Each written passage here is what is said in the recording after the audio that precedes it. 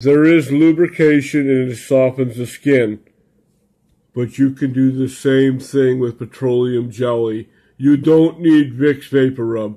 Vicks Vapor Rub will make you more uncomfortable than you are originally.